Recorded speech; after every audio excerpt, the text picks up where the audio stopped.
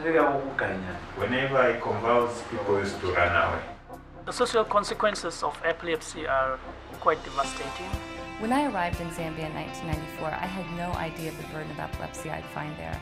But I quickly realized that to combat this terrible disease, I would have to leave the hospital and go out and engage the community. She had to learn a great deal about what the traditional healers, what that system was about, what she had to do in order to gain their trust, even before attempting to develop her interventions and the approaches she was taking.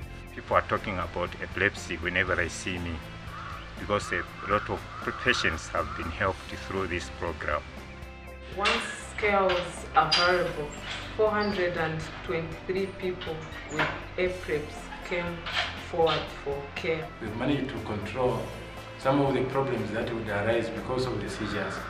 Things like people getting bent, people drowning, people falling off trees or heights. Gretchen's work takes cutting-edge science and applies it to one of the more difficult problems of working on epilepsy in an environment that's not necessarily rich in the technology that we've become so used to in the United States. It's still an extraordinarily important problem.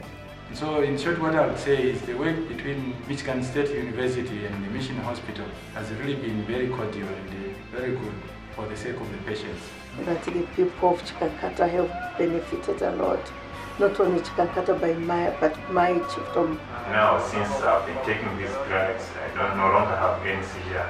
At least this time I have recovered. I'm able to do everything like people without epilepsy. The door now is open to those epileptic patients. They are happiest because they come well when they go to Chikankata.